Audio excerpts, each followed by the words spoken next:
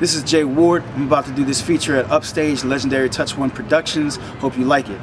I also have a book on Amazon.com and BarnesandNobles.com, Life, Power, Soul. Check that out when you get a chance. Also, you can catch me at Instagram, JWard2030, Facebook, Jay Ward, and my website, JWardPoetry.com. Hey, yo, JC picked the right week to put me on because this is the cat that I would want to introduce if I could choose anybody to introduce, man. This is like, everybody that's seen this cat perform before know he's one of the illest cats out here, man. Like, and I just found out about this like on Sunday. I was like, who is the feature? And JC was like, Jay Ward. I was like, what? Who was that? Red 28? I was like, Jay Ward. Let's go. So, are y'all ready for y'all feature artist for the night? Yeah! Y'all make some noise for one of the dopest cats you ever gonna see. Jay Ward. Come on, man.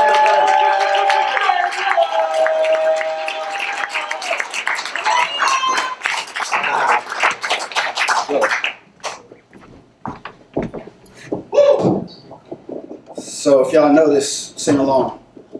La-di-da-di, we like to party, we don't cause trouble and we don't bother nobody, we're just the men that's on the mic, and when we rock up on the mic, we rock the mic. So like half of y'all know old school hip hop, the other half doesn't know old school hip hop apparently. Let's try this one more time. If you know this, sing along. You got what I need, but you say he's just a friend. But you say he's just a friend. Oh, baby, you. Word.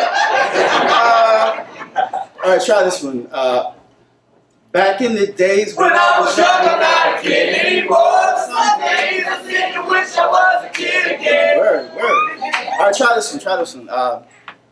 Never meant to make your daughter cry. I apologize for tricking times. I'm sorry, Miss Jackson. Oh, I am for real. Like for real, like for real, like for real, like for real.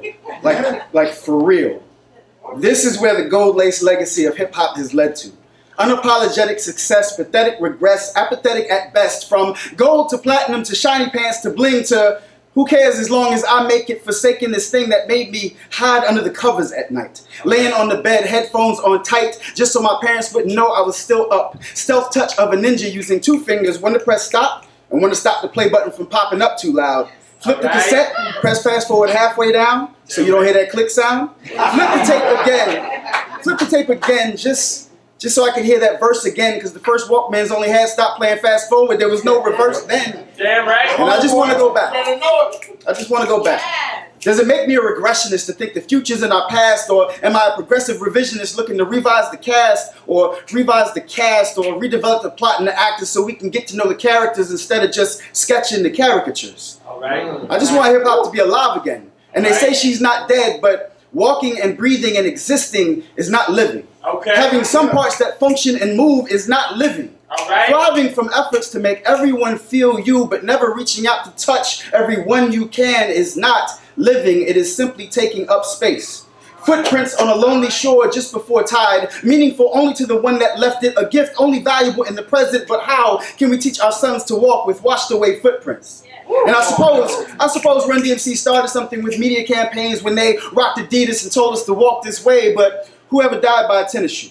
See, nowadays targeted marketing has rap music targeting teenage audiences with cognac and champagne, so if it's true, you have to take 2 steps back to take 1 forward. Then I got my drink and my 2-step, my drink and my 2-step, got my drink and my 2-step, my drink and my 2-step, like Dorothy with those red slippers, just trying to make my way back. Back to a time when hip-hop was more than a mass of blanketed coverings of consciences slumbering while its future was suffering. More than a time you had to press fast forward to go backwards. It was a time when it was a movement, a feeling, a realness that didn't involve shooting, killing, or selling drugs. It involved being who you were. Recognizing your past and your mistakes, but not glorifying them. It was a time when battling, fighting, and beef had nothing to do with fighting in the streets. It was who had better skills, lyrics, and beats. It was my childhood. And I just want to go back, like back in the days when I was young. I'm not a kid anymore, but sometimes I sit and wish I was a kid again, because I realize now that the ability to make a song does not equate to the ability to make music. And record labels will tell you this is simply supply and demand. They will tell you the consumer wants this. I will tell you, if you force-feed heroin into someone's veins long enough, they will continue to want it and beg for it and steal for it, all the while it is destroying the fundamental core of who they are, and hip-hop has lost its most critical H, the one in the middle, making a hip-hop into hip-hop, hip-hop, hip-hop. When art is made for someone else's taste and not the taste of the artist, it ceases to become art. It is now just a $5.99 reproduced wall decoration found at any Walmart. But I want Rembrandt. I want Masterpiece. I want Annie Lee. I want Blackshear. I want love notes written on papyrus and stone tablets and hieroglyphic alphabets written in past fears. I want true artistic expression carved out of post-traumatic aggression or uplifting melodies born from strength greater than depression. But instead, I find myself listening to the radio. Come on now. Trying to fast forward songs on the radio, hoping it will flip hip-hop into reverse and take me back. Like back in the days when I was young, I'm not a kid anymore. But some days I sit and wish I was a kid again. Back in the days when I was young, I'm not a kid anymore. But some days I sit and wish I was a kid again. Hip-hop music is leaking up through your speakers. Creeping out your freezer, the coldest thing you done seen for these beats, I'm coming to heat up. My switch flows, heaven knows that's word up to Miss Alicia. Stepping in that ring, I'll be the #1 contender. Something to consider that's burning on like the embers. I'm coming in like I'm Bender. Futurama for the drama, meaner later for the haters. Since my daddy's alligators, I've been stunting. So I'm thinking back until I'm delivered. From Martin Luther to Malcolm, we had the realest spitters. You know that white man roll, quiet up nigga. Coming up off each other, cock and pulling triggers. So I'm thinking my black is beautiful. Bloody from the past, got it packed up under my cuticles. Sweating for the truth and it's rooted in every follicle. I might be quarter white, but one drop will take that up out of you. Whoa. I'm definitely a connoisseur of hip-hop. That's why I asked my man Roman to come up here. Give it up for him again. Yeah.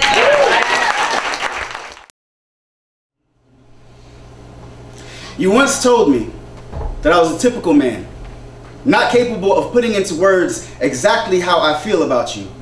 So, baby, I chocolate cake you. I early Sunday morning you. Stevie Wonder songs in the key of life you. Somewhere a small child in a dusty library daydreams Mark Twain and Maya Angelou as lovers in a twisted Shakespearean retelling of Othello. I grammar and language you. Netflix you. Kindle gift card you. Sniper bid at the last minute to win it for $10 below market price eBay you. I sip lemonade on front porch country swings you. Ice cream you. Sugar cookies smothered in chocolate frosting you. You are the kiss of a powdered donut, I can't get enough sugar you. I Bahama Mama you. Hennessy double shot, no ice you. Saturday morning cartoon, Rescue Rangers after school, Thunder, Thunder, Thundercats. Oh, you are not a hoe. Back to school special you. You have touched your hand to my heart, I Starfleet combat you. Star Wars you. Late night raid on the comic book store you.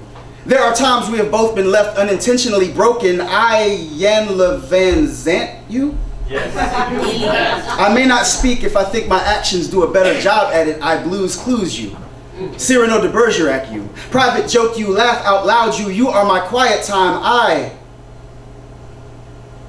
Kids are finally in bed you. Pillow fight you.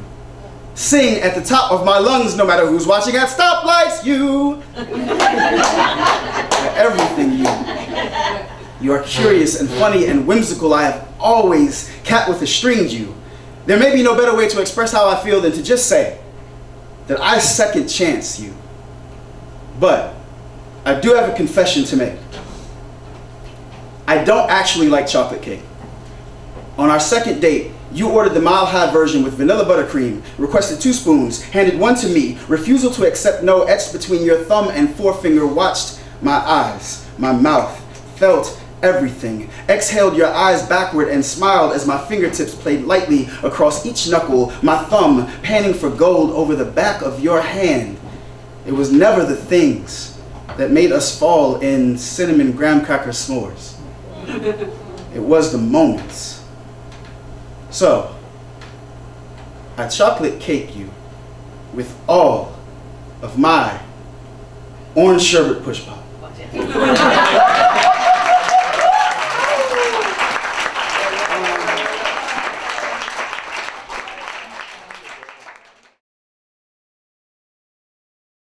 I'm gonna tell you what scares me the most. I've talked to so many women and so many girls who have had traumatic things in their life. Yeah, and it's whatever the ratio that they say it is, whatever the percentage they say it is, it's so much higher than that. And it scares me to death to think that my girls could go through something and I not know about it. And it got me thinking one day. I was having a conversation with somebody and we were talking about rape culture. We were talking about music right now, and we were talking about just how things are positioned in our society that make it harder for someone to come forward and easier for someone to get away with something. So that's what this poem is about.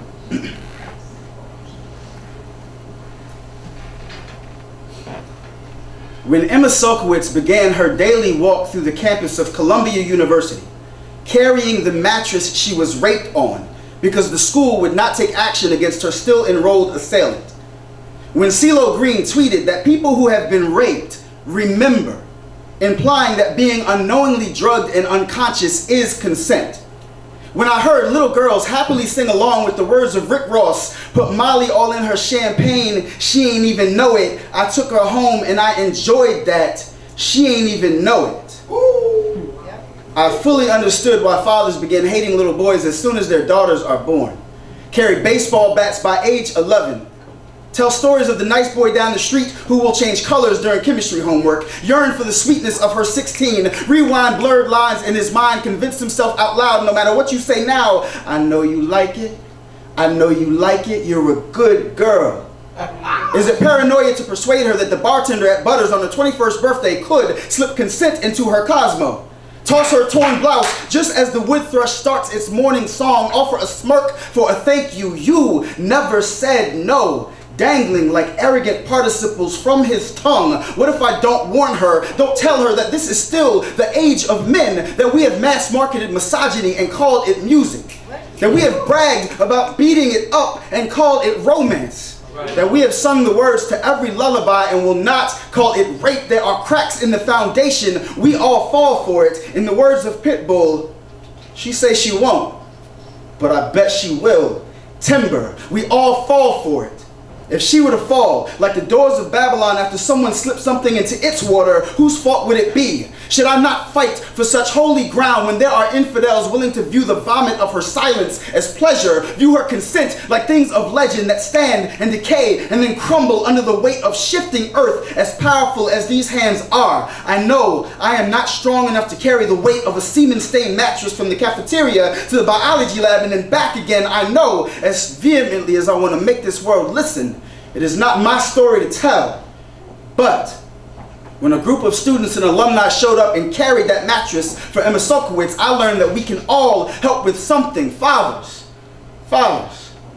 it may not be your story to tell, but you better make sure that story gets told. All right? Yeah. On the day that I come to realize it is already too late to protect my daughter, that there are bed sheets tied across the span of her shoulders, a back seat, an old couch, an abandoned classroom, her boneyard, I will recognize the futility of a Louisville slugger, will loosen my grip as it falls to my side, will instead hold the earthquake of her within the fault lines of my own palms, tight enough to stop the tremors, assure her that she is still daddy's little girl, she is still holy ground, and apologize for only noticing her foundation was shaken after the cracks were visible.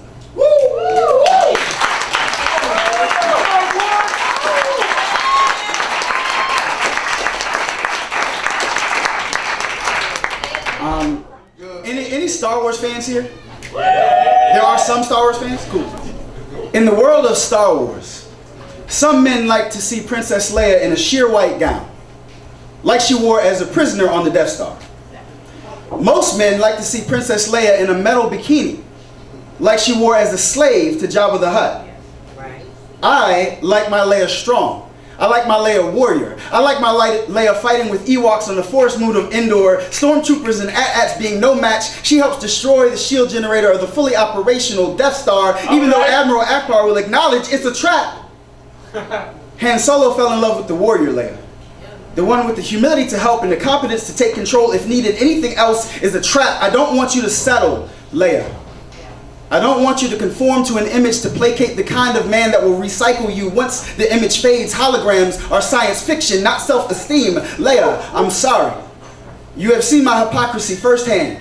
Heard me threaten to choke galaxies between fingers. I am more machine now than man, twisted like the metal of the bikini they'd rather you be seen in. These electronic sensors don't always register common sense, or I would have come back to you years ago. I know you blame me for what happened to your mother. Please understand, everything I did was for you. That's not true. Everything I did was for me, but everything I held back from doing was for you. Daughters are the blank canvas that a man needs to reinvent portraits of misshapen intentions into a pinwheel of any color other than black or white. If I were to die tomorrow on Hoth, a cold world of ice, because laying within the warm guts of a tauntaun couldn't keep me alive. If on my way to save you I got stuck in a trash compactor with a one-eyed carnivorous creature and our eccentric astromech droid was taking his sweet time getting us out, just know that I tried. I didn't always want to be this man I've become. We all have a dark side. Big up to Luke Skywalker for still seeing the good in his father, for not letting him give in to hate. I once told you I would love you regardless if you decided to reciprocate. If that happens and you feel like you waited too late, don't worry. Fatherhood means never having to know that you're sorry. For the record, I like my Leia just like you. Find a man with a Millennium Falcon, a furry friend, and a mischievous mask that hides a heart of gold, not a mask of gold that hides a mischievous heart. Find someone who will treat you like a princess, but appreciates the warrior in you. On my deathbed, if you can look past this funeral pyre I call a mask, look past these halos I wear around scarlet letters and call anarchy, then tell me you believe in me, tell me you want to save me, and I will assure you with my last breath, you already have.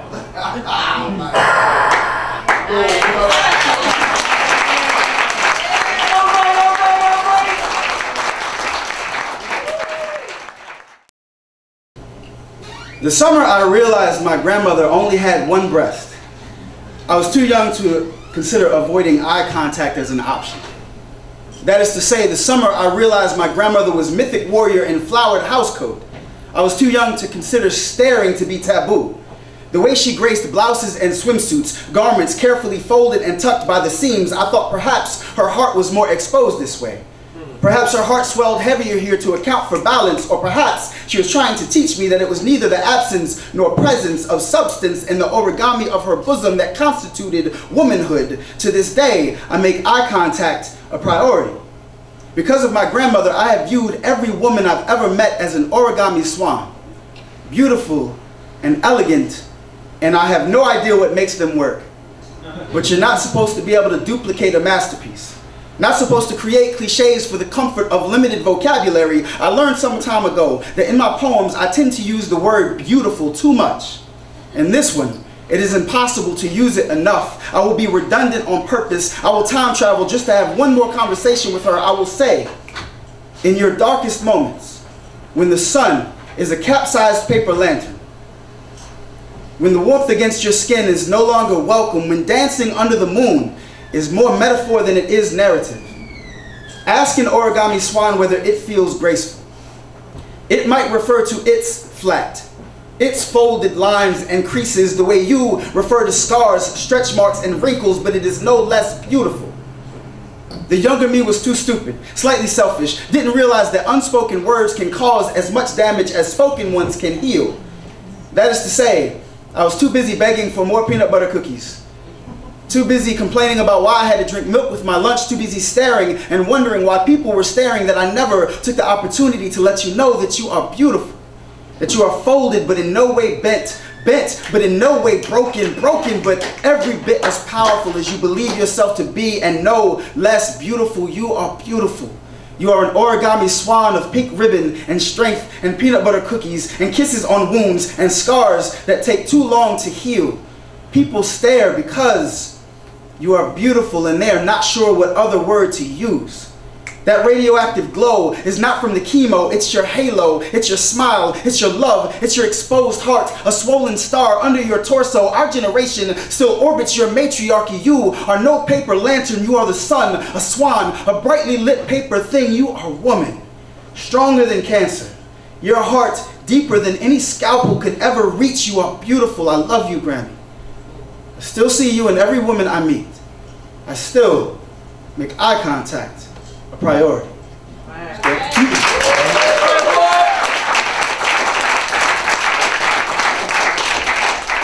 So I'm going to do one more and get out your hair.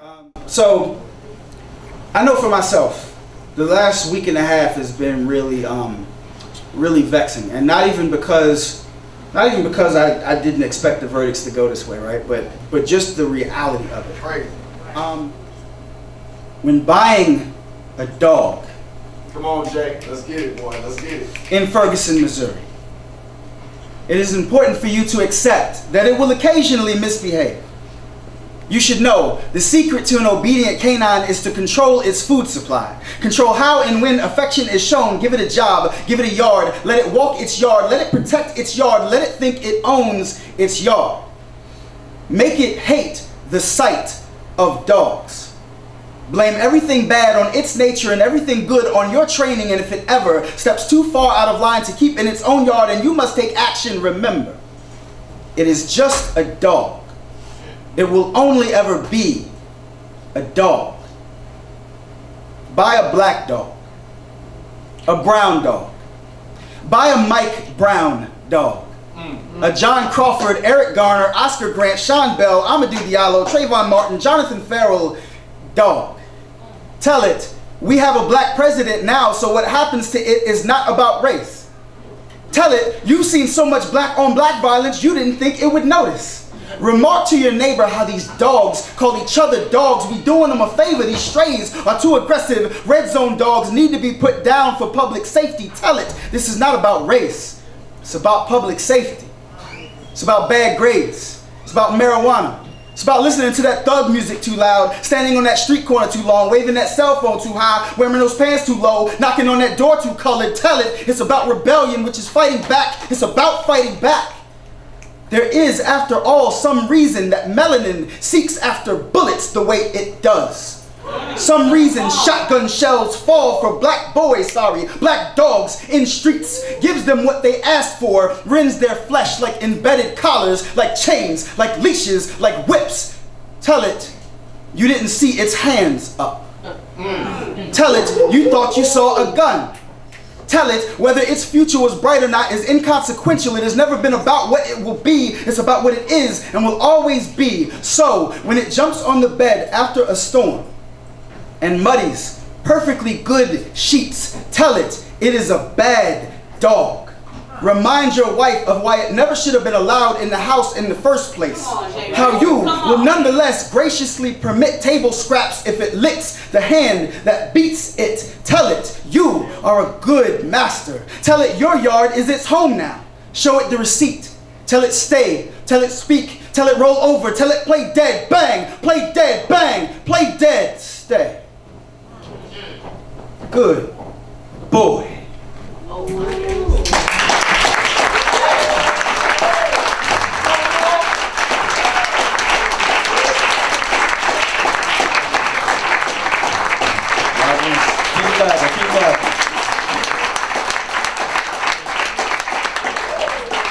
There could have been a more timely poem.